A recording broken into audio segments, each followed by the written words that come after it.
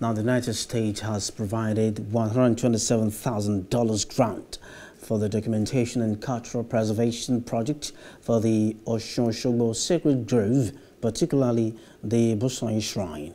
The Consul General of the United States, Clary Brangelo, and her team went round on an inspection of the grove. The move is part of efforts to ensure the grove is given a first lift, especially the Busanyin Shrine, one of 8 monuments within the grove. She disclosed that work will commence on the site in the next few days. The Ataoja of Osogbo, Obajimo Olanipeku, was on hand during the inspection tour of the grove. He lauded the American government for the gesture towards promoting culture and tourism.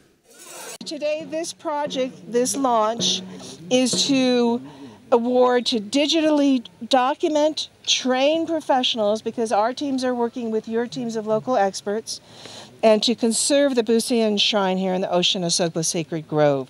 We just hope that this is the beginning of a long and fruitful partnership with the people of Osun and your cultural heritage. So thank you all so much for being with us today. This place is so special. You can see we're right on the banks of the Osun River in this beautiful part of Nigeria.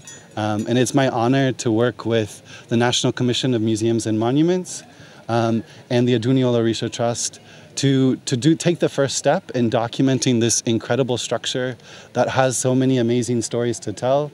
We've heard of the connection with our Kabiese of Osun State with this very shrine, and I'm really excited to partner on this project, do the 3D documentation to serve as a master plan for future restoration efforts of this place. My prayer is that our relationship will continue this way so that we will have every cause to thank you for your achievements. God will bless your efforts to success. I appreciate the government of Osun State that has backed on promotion of tradition, culture, and humanity. Hello, hope you enjoyed the news. Please do subscribe to our YouTube channel and don't forget to hit the notification button so you get notified about fresh news updates.